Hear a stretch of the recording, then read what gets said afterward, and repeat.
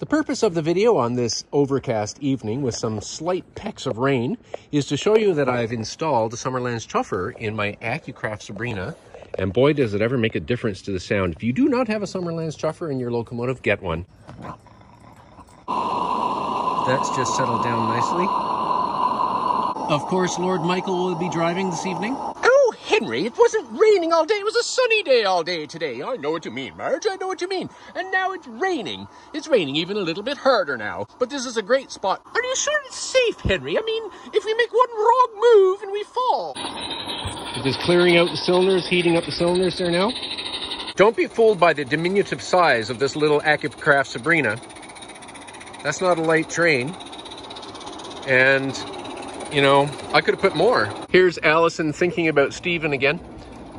I turned down the steam regulator a little. I do really like the sound of that chuff. But just listen to the sound of this. Isn't that lovely? Oh boy. Doggy doesn't quite get the trains. Of course, in real life, this kind of locomotive wouldn't be pulling these kind of rail cars, but I just wanted to put some weight behind it to see what the chuffer sounded like.